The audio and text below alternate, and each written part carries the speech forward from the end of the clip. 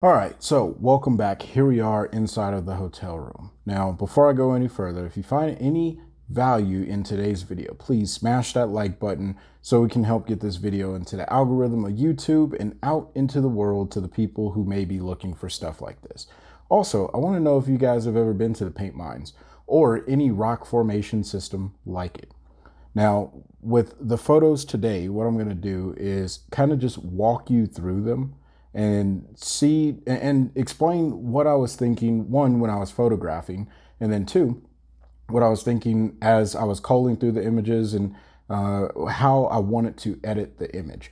Now, if there's any one image that you want to see me edit, then just leave it in the comment section below and I will be more than happy to make a video showing you how I use those tools. But today it's going to be mostly philosophy, so you can go back and recreate a lot of what I'm doing. So let's dive into the computer. So the first image here is a picture. It's a panorama. It's actually 11 images stitched together. Now, I'm not going to open it on my computer because this image, it takes a lot to put together, all right?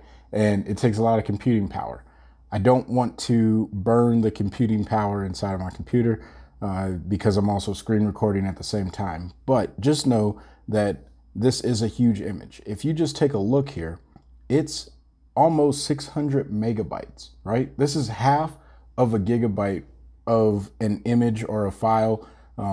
It's massive, considering the fact that most of the images that I produce are typically in the ballpark of about 25 to 40 megapixels. All right. So I'm not going to open it, but I did make some edits here and I just kind of wanted to throw the panorama out there. I took 11 images and you're wondering, like, how did I take these 11 images? Well, what I did was I cut them. I took them in portrait mode or portrait orientation. So turn the camera so the frame is vertical, going up and down. And there's 11 images literally cut starting from this end all the way over to this end. That's how I prefer to take my landscape images. I probably could have gotten this in 3 or 4 images if I had done this horizontal. But I don't think I would have gotten as much of the foreground as I did. So I am happy with the way that this turned out, but I'm going to have to wait until I get back to the house to really edit this photo further. So let's go back to the browse mode. All right, so here we are on the next photo. Now, for whatever reason, I guess I deleted the settings or the edits that I made to this photo. So I'm just going to go ahead and re-edit it the way that I was expecting the image to be. So the very first thing that I'm going to do is click on ON1 Landscape. This gives me a really contrasty image, all right? Now, this is a raw photo. If you're shooting a JPEG, you're not going to see the camera profile options available to you. Then I'm just going to go ahead and hit AI Match because I want to get the settings that I had in the camera. Now, I know for a fact that these are not the settings that I had in the camera, so I'm going to pull the contrast back up and I'm going to bring the highlights back down. The shadows, they don't need to be down there because I'm going to pull the blacks down in this direction. And the photo is getting back to what I originally captured the image as. And in fact, I think I needed to bring this down just a little bit more. And then I'll even pull the shadows down a little bit more. What I'm going for is just a really moody, dramatic contrast looking image in this rock. And the midtones is where I really want to get my brightness from. I'm going to hold down the J key. Yeah, I'm okay with where that is right now. And then I got to pull the saturation all the way down. One of the things shooting the camera profile with the EOS R, sometimes ON1 doesn't actually remove all of the saturation when it makes the photo. But this is essentially all that I needed to do in this portion of the image. Now, what I want to do is hit local, and I am going to go ahead and open up I'm going to open up underneath this rock face here. Okay. So now I did this originally with my Wacom tablet. So I'm using my finger and the trackpad. But we're going to make do. We're going to make do. Now, if you ever get a Wacom tablet, it really does change the way that you edit. You know, it just feels a little bit more natural, but it's okay. And then I think we'll boost the shadows just a touch on this. The goal here is just to bring more of that detail back in. So if I hit the off, you can see that I'm just brightening the image. All right. This is what we call dodging. If you're not familiar with that term, this is how you dodge an image. Now, I also wanted to bring back some detail in this area. And all that does is it allows us to get a more, a better perspective of this rock in general. All right. Now, the last thing that I did to finish off the photo, because you can see that this was a really quick edit, which is why I didn't have an issue with redoing it. I'm going to add a vignette like so. I'm going to click on Big Softy. Keeping it simple, guys. Keeping it simple. And I am going to bring the size right down just a little bit there. And then what I like to do is fade the opacity. I don't need a crazy large vignette, right? I just want something that helps center the focus onto this rock. It's black and white. There's going to be these nice gradients. And then the last thing that I want to do is something that's also very simple, which is I'm just going to throw in a border. So that way, now I could leave it here, but I actually like to scale my borders down. I don't like the big, thick, chunky borders. I like them to be a little bit more slim. To me, that just works better. So there is the photo re-edited. All right. And I talked you through the steps that I took. And I can always revisit that and make different edits. Now, the next photo, I'm not going to open this one either, but I did this exact same concept of developing the image inside of the develop module. And then I just threw on a quick little border. All right. Now, what I will talk about with this image, because I think that there's some value in talking about it, is the composition. So if you look at this image and this shadow, it's kind of cutting down in, if you want to, if we were going diagonal thirds, it's cutting a third diagonally, right, into the image. So that makes for an interesting, it makes the photo a little bit more interesting. Now, what was cool is you see that, and then you go to this next boulder or this larger rock looking thing, and then that leads you into the subject of the photo, which is this rock that you can tell the sun is, it's halfway in the sun and the other half is in shadow. So there's something interesting there as well. And then it leads to the top of the frame, which is this nice diagonal line, which that's just the way that the, not the horizon, but the hill that this rock face was sitting under leads into, and then there's the top of the sky. And then there's this other rock face here as well. Now, mind you, I was using an 85mm lens, and that's how I was able to really focus in on this particular feature. One of the cool things about just photography in general is you could take what you would normally do with a portrait and bring that into landscape photography. So the subject was this rock face, and I wanted to add more of its element to tell the story. Even though it's an 85mm lens, I was able to get more of the environment into it to really tell the story of this rock face. So you have some context that of where this rock is sitting. Now, I don't talk too much on the channel about, capturing the image, but if that's something you guys are interested in, let me know, because when you're out on your photo walks, I can absolutely offer up some tips and just different ways of looking at things. But the last note that I want to make about this is an image all about the light. And, obviously the subject is this rock face, but this rock face would not be very interesting if there weren't these shadows, right? There's shadows all over the image, and your eye just follows the light trail that leads into this rock face, and then there's the shadow side of the rock face. It's really, really important to pay attention to the light in any photo that you take.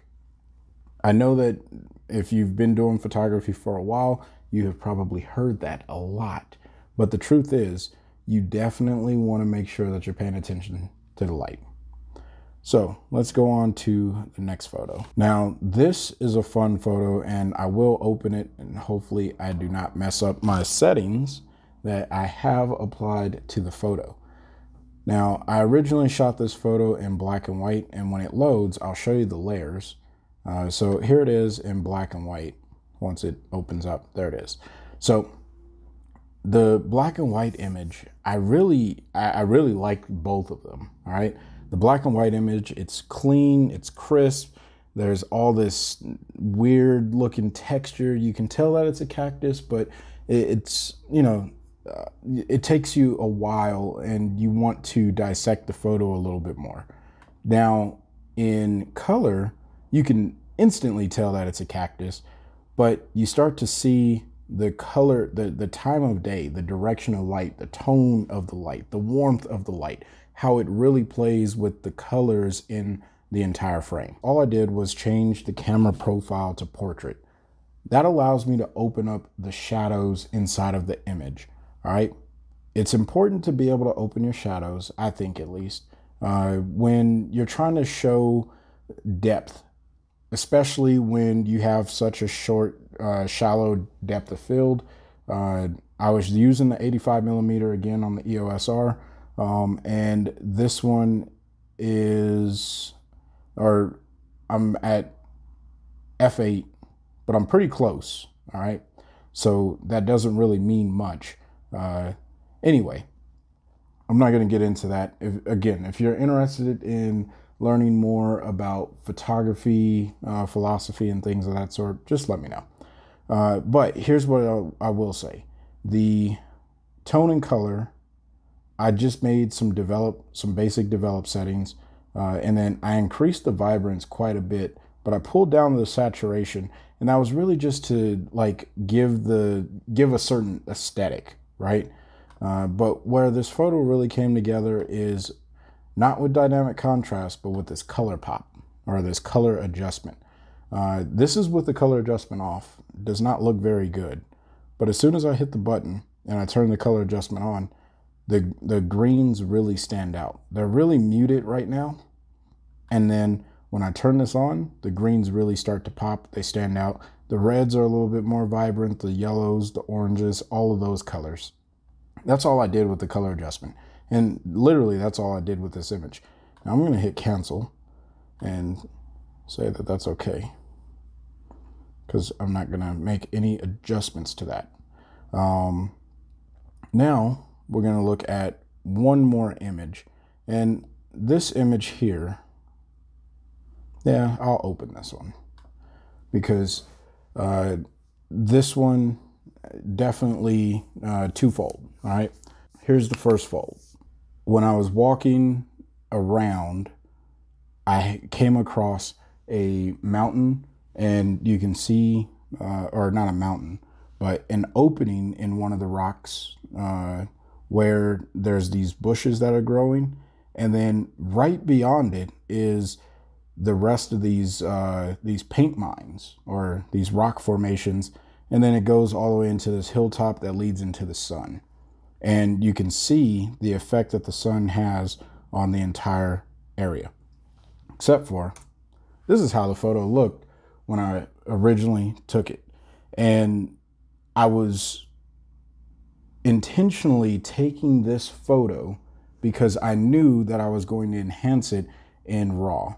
You could barely see the sun. The paint lines don't look anywhere near as vibrant as they do in the final image. This is really bright down here. Like, the photo looks drastically different. So let's take a look at what went into making this particular image. First thing is changing the color profile, or the camera profile, I'm sorry, to landscape. And with that, I also wanted to, I hit AI match so I can get the settings that I had in the camera, because it's not that this is a bad image, right? It's very flat, and that's just how raw images are. But I wanted to get the settings that I had in the camera and then modify those. And so that's why I hit AI match. And then I went ahead and boosted the vibrance. And I messed around with the blacks, the whites here to get the image the way that I wanted it to look, base settings. So in fact, let me show you what it looks like.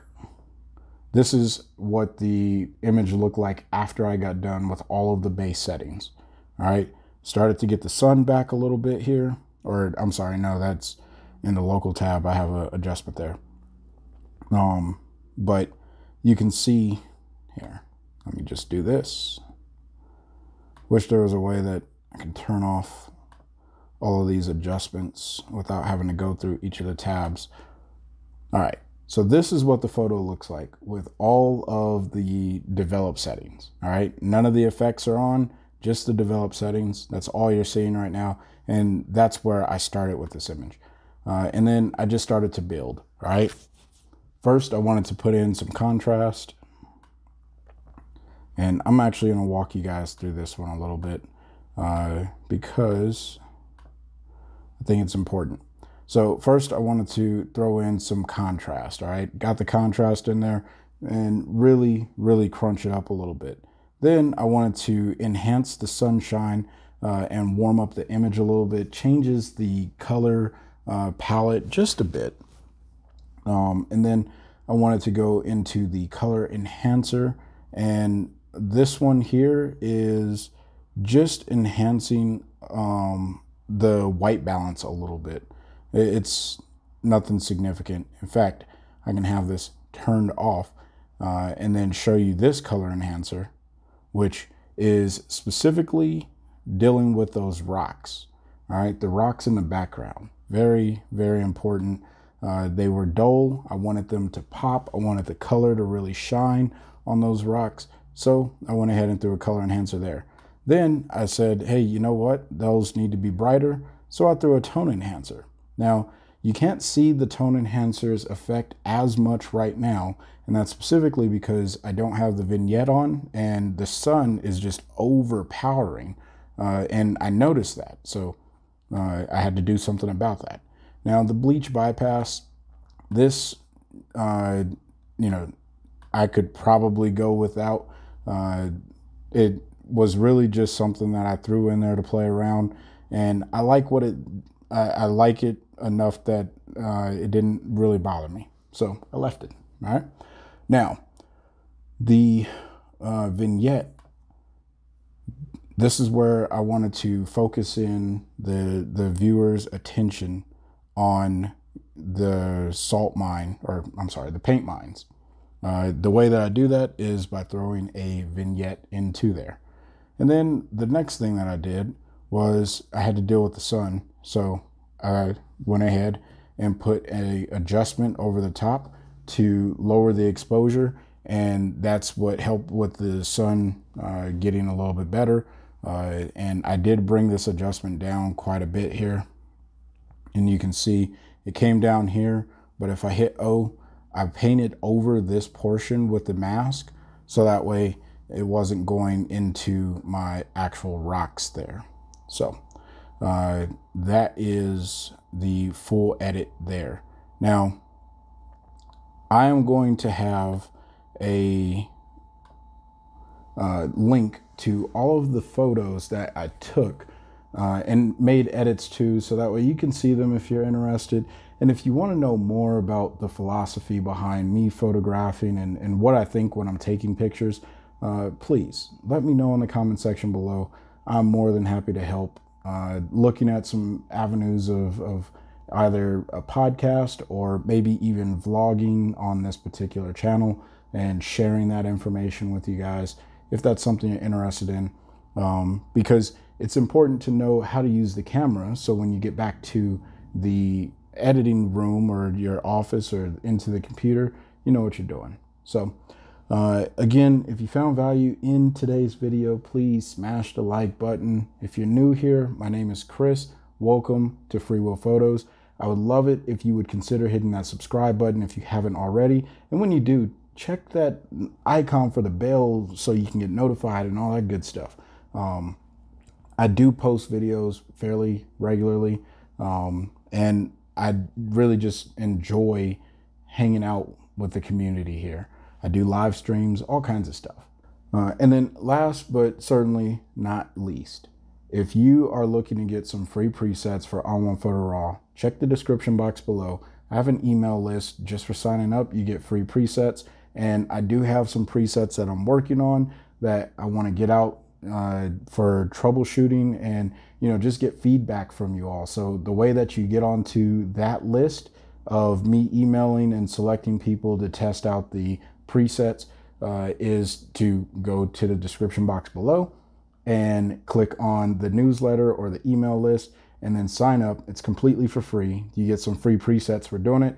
And then when I get ready to send out these presets for testing, I will email people on that list. And then based off of the number of people that respond, I'll go ahead and get it back, get you guys a link to download the presets that I'm working on. So until next time, I want you guys to stay inspired and keep creating. Peace.